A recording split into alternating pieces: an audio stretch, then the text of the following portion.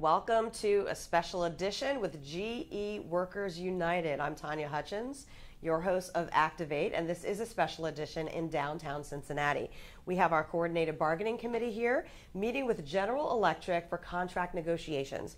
And we're going to talk with some of the lead negotiators to tell us a little bit about how there is power and strength and unity and also just about the process and the support that we've all been receiving.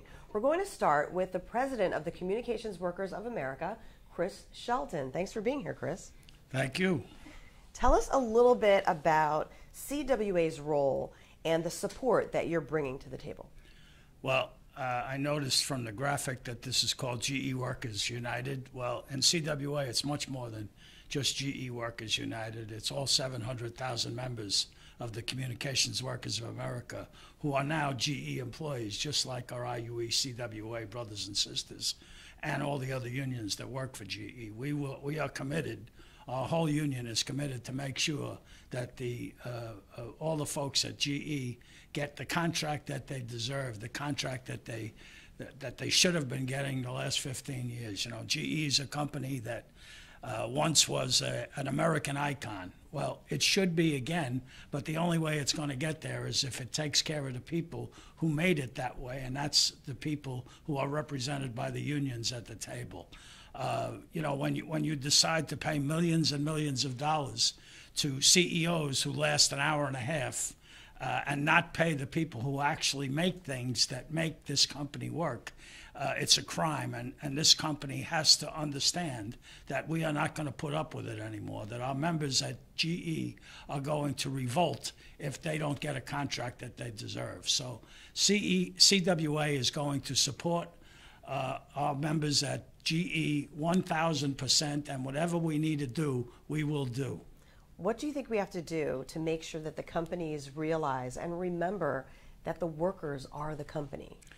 Well, I tried in my opening this morning at the negotiations, and we will keep trying, and sooner or later they're going to realize that, or else they're going to have a disastrous situation here that I hope that they understand, because our members, and I'm sure the other unions members, are committed to make sure that they fix the things that have been bad for our members and for everybody else's members over the last 15 years with this company. You know, they're going to cry poor mouth, but they're certainly not poor. I saw a company bargaining team this morning of, I don't know, 40 people. You don't send 40 people to bargaining when you're poor. So this company has to realize that it's their workers that made this company, and it's their workers that can destroy this company if that's what they want. Chris, thank you so much for taking the time to be with us. Thank you. We appreciate it. That was Chris Shelton, president of the Communications Workers of America. Now, if you're just joining us, we're in downtown Cincinnati, and there are negotiations going on with General Electric. There is a website that you can go to called geworkersunited.org, and there's more information there, updates there. This is where you can get all of your information. It's information headquarters for GE Workers United. Joining us now is Carl Kennebrew with IUE-CWA. Thank you so much for being here. Thank you for having me. So tell us a little bit about how important was it to your vision to make sure that every union had a seat at the table? Well, I think it was critical. We needed a voice, and everybody should have a voice. I mean, this is what unions were founded on, was being unified and having one voice. And so it was very important for each and every person to represent each and every member of GE's organization. You know, our jobs as leaders we're only as strong as our members, and so every member should feel like they have input into what is decided as far as their future is concerned. What is your role here? My role is just to lead, to make sure that we're doing the right things, that GE sees us united, to keep us united, and to keep us in the right direction. When I see all of the unions that are involved, just the teamwork and the unity speaks volumes. How does that make you feel? It makes me feel proud. You know, I grew up in a labor household, and so, you know, I know what we're capable of. And I hope that, you know, we take opportunities like this to come together to show these companies, because, you know, if we're divided, then we've already lost. And so it makes me feel confident in our victory and success that when we take on this fight, we take this fight together. You know, a saying I always have is that whenever I feel like when I was young and I would get in a fight, if I was outnumbered, I would go get my brothers and sisters. And so that's what I've done. I've went and got all of my brothers and sisters to fight this fight with me. You know, when you say you grew up in a union household, and I see all of you here at negotiations, it makes me think that you're fighting for those future generations so they can grow up in union households. Absolutely.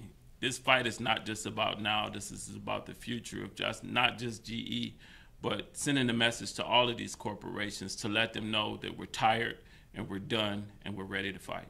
Anything else you'd like to add? No, I just want to thank all of the unions that are here, and for our members to know that we expect them to stand together the same way that we're standing together here in Cincinnati. Okay, thank you so much for taking the time. Thank you. Carl Kennebrew, IUE-CWA. We are in downtown Cincinnati. You can always get more information at geworkersunited.org. There's the website right there. Joining us now is IAM General Vice President Brian Bryan. Thanks for being here, Brian. Thank you, Tanya. So what was your vision on preparations going into negotiations? Because I know that there was a class that took place at the Wimpesinger Center, Education and Technology Center in Hollywood, Maryland.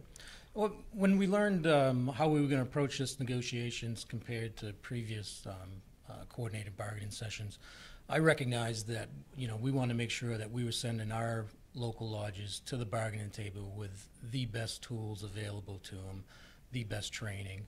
And that's why we took the initiative to send all of the groups for a one-week training through the Wimpesinger Center for both a strategic approach to the negotiations, but also training, because many of them, it was their first negotiations. But we wanted to make sure that we had a solid group, a group that was going to approach us in solidarity. And is that the course that we call negotiation preparation? It is, okay. The negotiation prep. How was the research involved? Did our strategic resources department help? Well, and the other thing that we've done as, from the Machinists Union is we wanted to open up all of our resources available to all of the unions in this negotiations, and one of them was our strategic resources department. You know, we've got some of the finest people in the industry that can research a contract, cost out a contract. They can cost out our proposals. They can cost out the employer's proposals. And we wanted to, we really felt that we could help a lot at the table by bringing those resources to the negotiations. And I know this is part of the communications, but I see we have a great website there, the geworkersunited.org. We do, Tanya. And the other piece that was critical is we wanted to make sure our members were knew what was going on, both leading up to the negotiations, and not only that, but also while we're in negotiations and then after negotiations. You know, the one thing that can really help any union at the bargaining table is an informed membership. And that's why we, again, opened up our resources from our communications department to assist in any way possible to bring the best contract home that we can for not only the Machinist Union members, but all the other unions also. Anything else you'd like to add? Just let everybody from that works at GE that's involved in these negotiations, let them know that the 650,000 retired and active Machinist Union members stand behind them 100% in helping them secure a good contract for our members at GE. All right. Thank you so much, Brian. I appreciate it. And the website that we were mentioning was geworkersunited.org. That is information headquarters where you can get updates and everything that you need to know, geworkersunited.org. We have Jerry Carney with us now from IUE-CWA. And Jerry, you have quite a few issues you're concerned about. Tell us about a couple of them that are big issues for you here at the table. It's raises, that real raises, and not ACP payments like we've seen in the 2015 contract, with only a 60-cent raise, and our COLAs were fixed, and a lot of ACP payments that does not go on to your checks, you know, to not continue adding on to what you make. Our health care is a huge issue, you know, with the cost, and as you heard in the opening statements, a company is going to continue trying to pass those costs along to the employees and put them on our backs.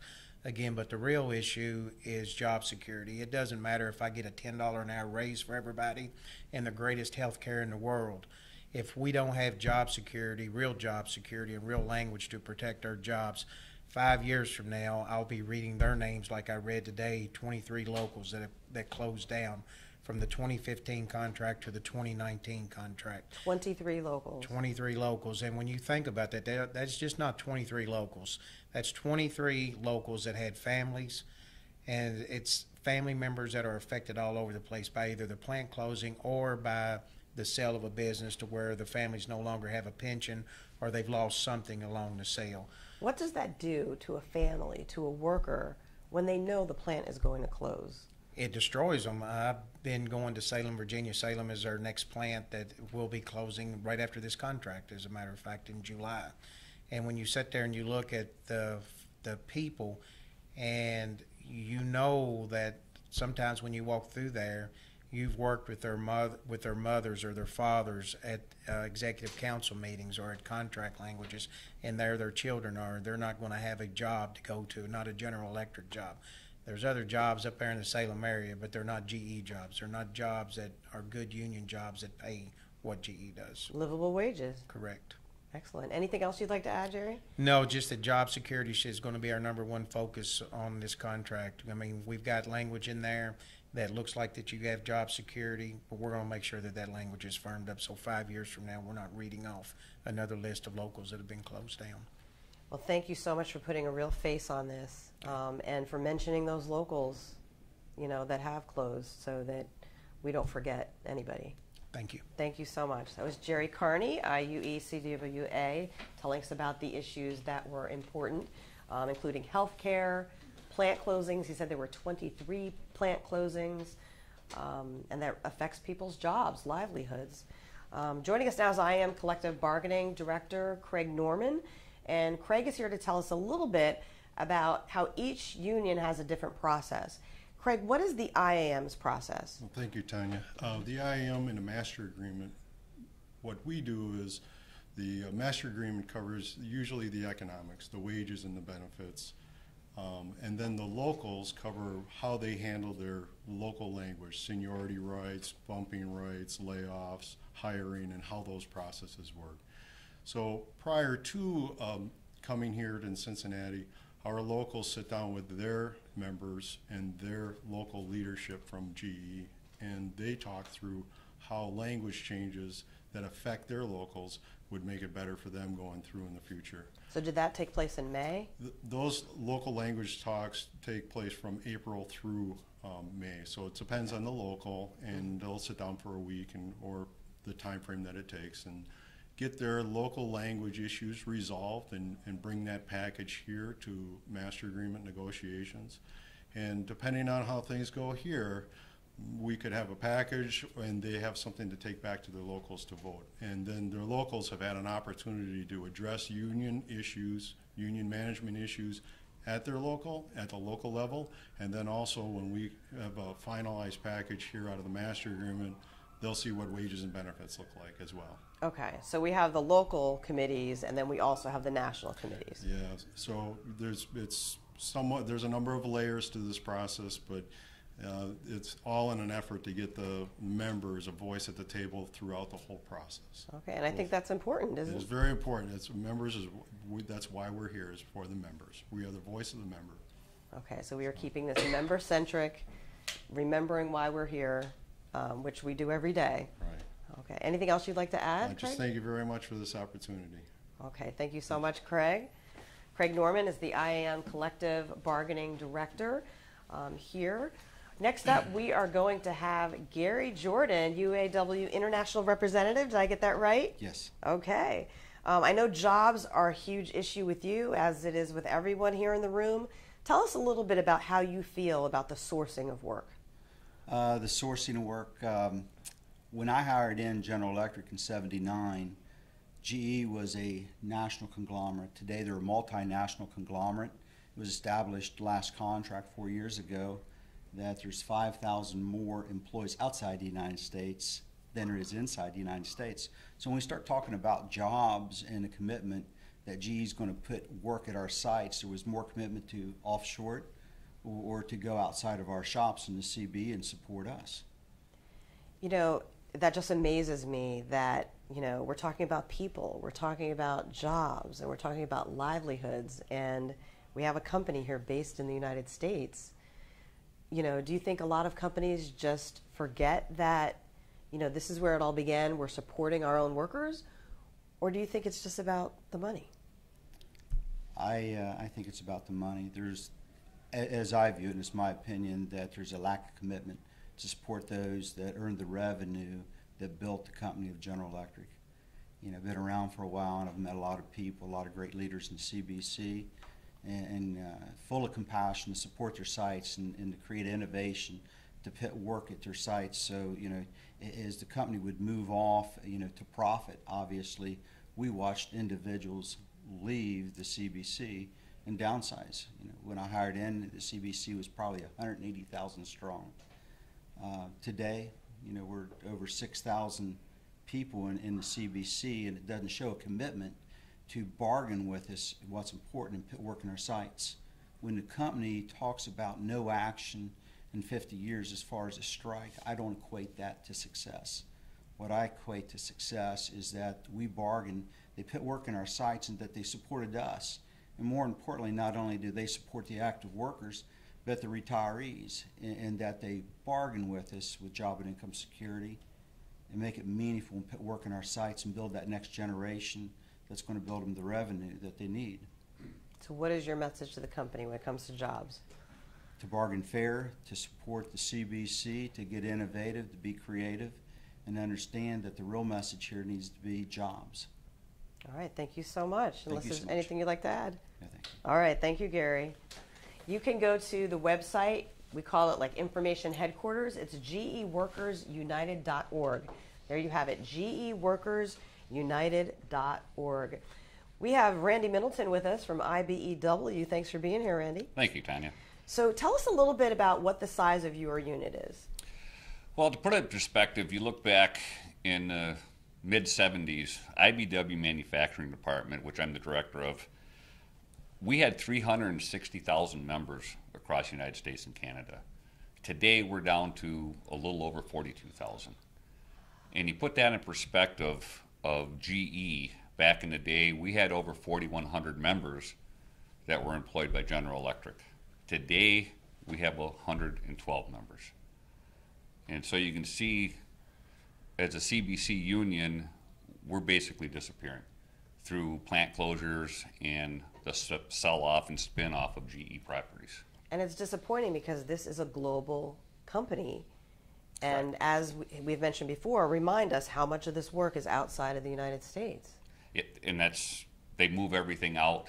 They're chasing the cheaper wage, the cheaper labor. And it's so ironic because not only GE, but other corporations that I negotiate with, and that all the unions in this room negotiate with, their battle cry, they come to the table and they act all confused on how to attract and retain skilled workers. Yet they repeatedly close their facilities in the United States. It's frustrating. It's extremely frustrating. How do you deal with that frustration? All we can do is roll up our sleeves and go back at it and try again. And that's what it's all about. I mean, we're here trying to get the best contract we can, and to echo statements that have been said all morning here, is our goal is to be back here 3 or 4 years from now to negotiate another contract. Well, we wish you the best of luck. Thank you for taking time out to speak with us, Randy. Randy is with IBEW. He's the manufacturing director. And if you'd like more information, just go to the website, geworkersunited.org. That's geworkersunited.org. If you're just joining us, we've been talking with the lead negotiators here in downtown Cincinnati, negotiating with General Electric. We have Alex Lineski here from IFPTE, and you are the Local 147 president? Correct. All right. Tell us, how important is it that we maintain unity and solidarity with all these unions throughout the process? It's key. Excuse me. It's a key goal to accomplishing anything great. I mean, unity is a very important part of anything. If you try to accomplishing something, unity is the key.